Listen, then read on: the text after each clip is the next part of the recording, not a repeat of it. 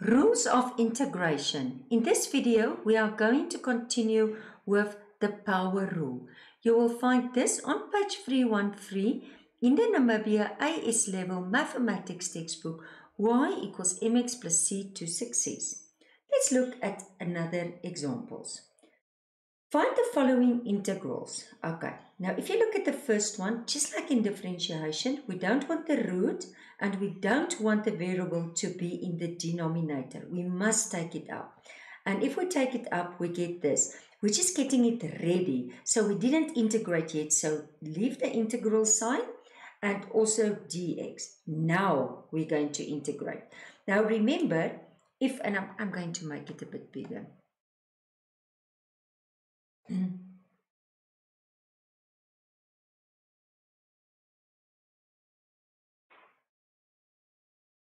Okay, there it is.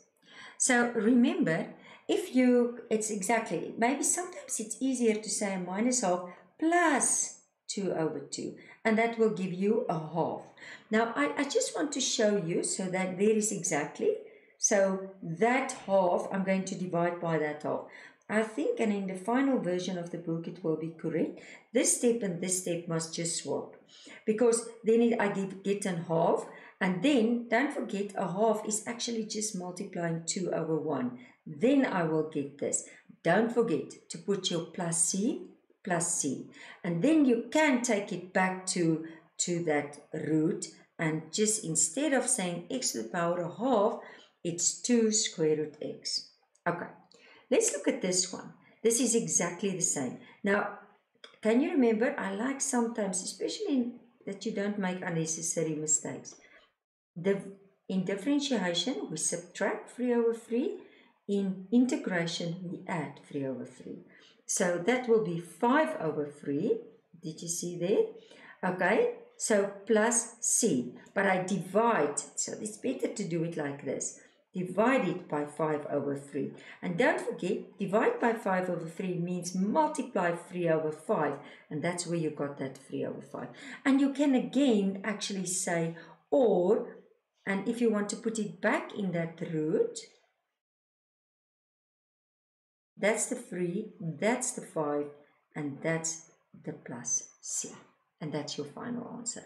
But it doesn't matter. You can leave it in one of that forms.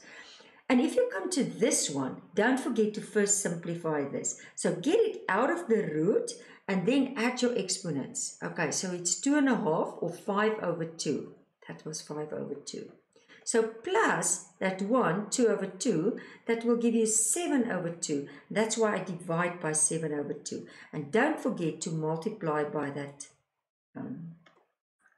reciprocal, which is then 2 over 7. Okay, and then I can put it back. Or, that's why or, this will also be correct. Or I can put it back in this format. Okay, I want you to stop the video and I want you to do number A. I want you to do number B. And I want you to do number E and F. And again, you can continue the video as soon as you are finished.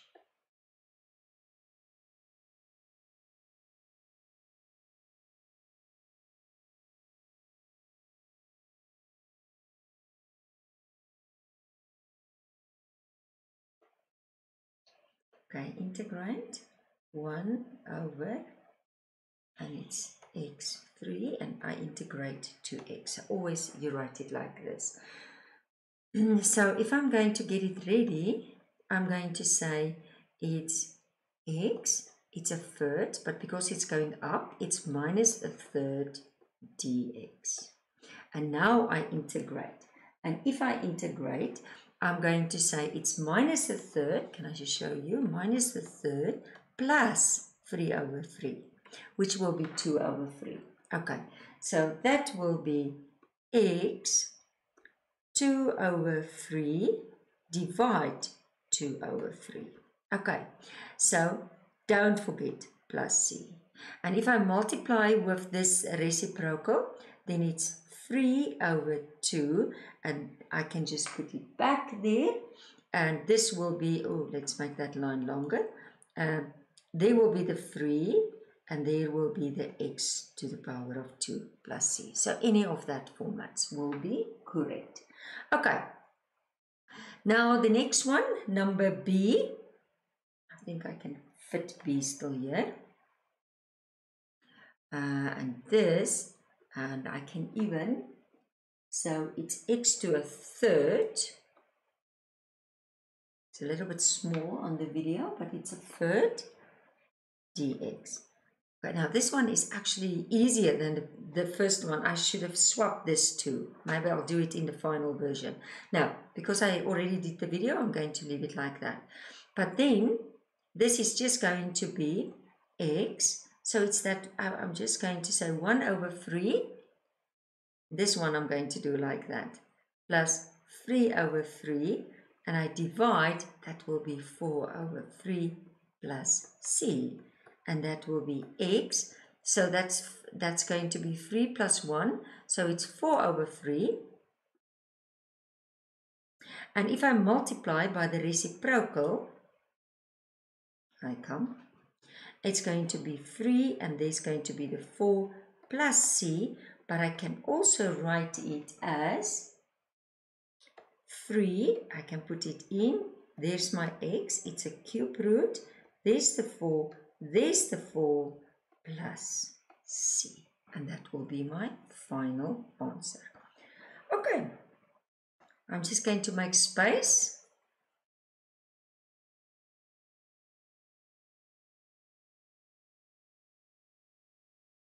Number E. Okay, in this one, it's almost like I first must simplify. Do you see? Now always, first take it, I didn't integrate. So it's x, and I'm making it a little bit longer, and x to a half. And that will be, it's 1 plus a half. So it's 1.5 or 3 over 2 dx. And now I'm going to integrate. So it's x, it's that 3 over 2 plus, okay, remember the denominator is 2, so 2 over 2, so plus 1. So that will be 5 over 2. It's always easy if you write it like that and then simplify, plus c. So I'm going to say it's x, 5 over 2. And if I want to, okay, I can leave it like that first. No, I want to already multiply with the reciprocal.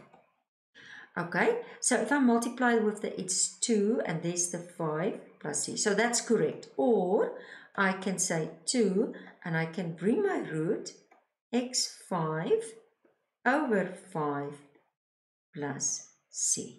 And that's my final answer. Okay, and then the last one, number F.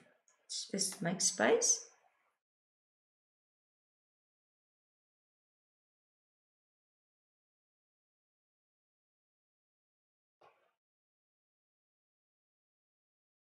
Okay, x 4 over x dx.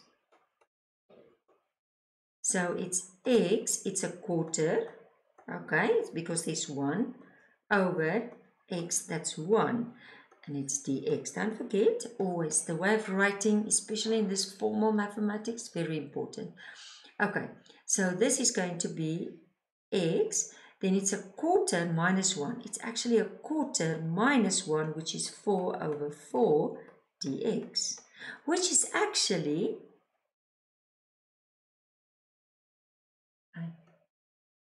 doesn't matter, which is actually, now what is this pen now doing? I'm just going to get my pen correct.